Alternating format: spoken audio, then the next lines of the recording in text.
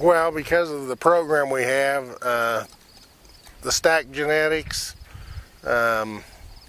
we can provide the best genetics you can find anywhere, with generation after generation stacked on top of each other. This year we've got a power tool, Canelian Focus, Upshot, several of the top sires in the breed, so large sire groups. So we've got customers that come back year after year.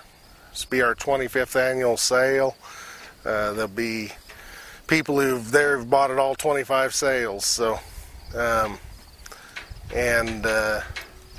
there'll also be new people, and that's what makes it fun, is you get to see people that you've known for years, and you get to meet new people every year. It's something I got interested in at a young age. Just was out of high school, and we had a registered Angus herd that my dad started in about 1972, and I had my first heifer was out of one of those cows, so I have had an interest since I was 10, 12 years old. So started that long ago.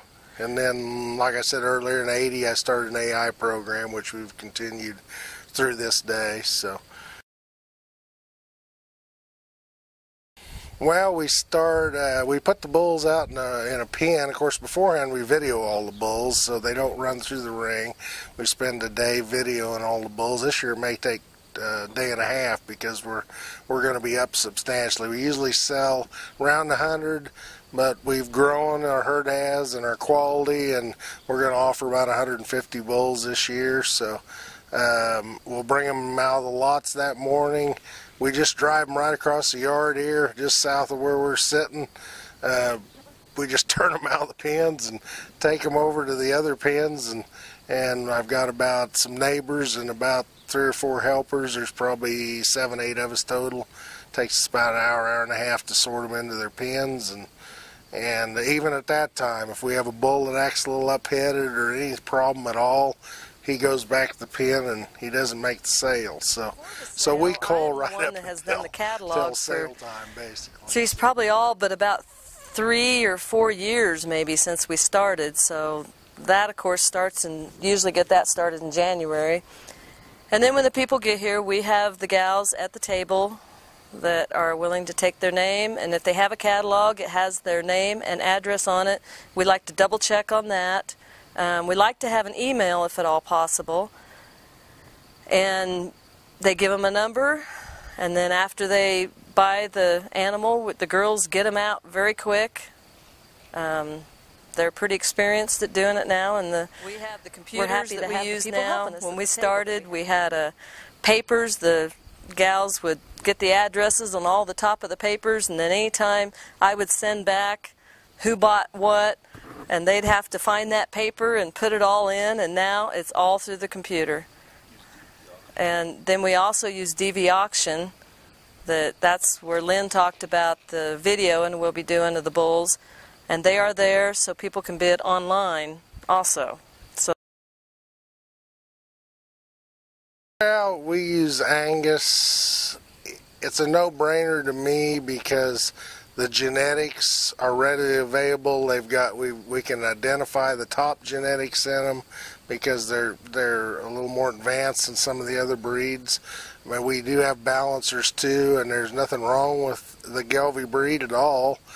But we've come to find out if we keep the percentage on the Gelbviehs down around 1/4 to 1/2, and keep the Angus influence in there on those cattle, that we have a better cow, and we also have a better feeder calf. So, and then the straight Angus, with the stacking of any more, you can produce cattle that are just a very balanced, and you can add docility to it now, which is a big thing I get asked about a lot by producers, is docility. EPDs and how calm they are. So we've really worked at stacking that, and I think if you look at some of our cattle we put on the video, the heifers or the bulls, you'll see that they're all to very start calm off with.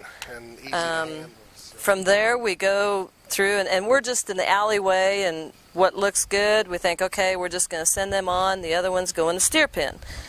Then the next day we go out there and well, we missed that one, or no, I think maybe we need to stick with more of the AI sires. But I mean, we've got a lot of really good pasture bulls too, but the structure, you watch them walk better, because when we're doing the sorting, you know, we just got them in a group, small group, and so it's not easy to always see.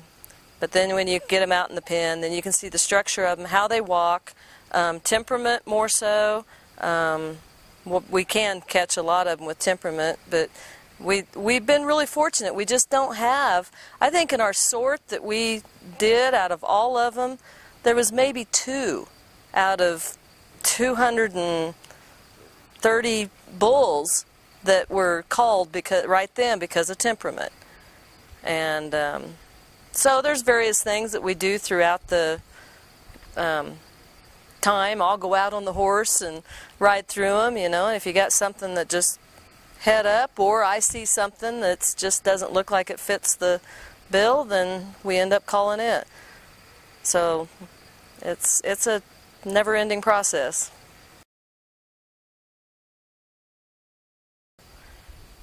A very family-oriented place. I mean, I know it's just Lynn and I, but our nephew now is back with us, Bryce Koropka. It's Lynn's sister's oldest boy.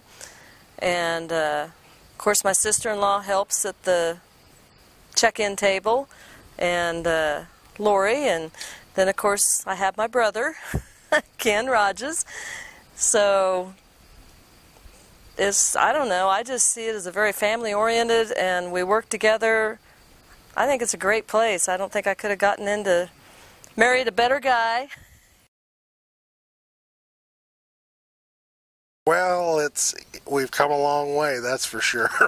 I think we had 14 animals in our first production sale, along with 2 other fellows we had a sale with, and it was a great thing to get together with those 2 guys. They're still good friends of ours. So, but you know, we evolved from there, from 14 head to probably 140 or 50 head this year. So and the cattle have come a long way since then. I think back to some of the bulls we sold back then 25 years ago, and they honestly probably wouldn't be good steers in our pen out here right now. So there's just so much difference in the cattle and the changes we've made, especially probably the last 10 years.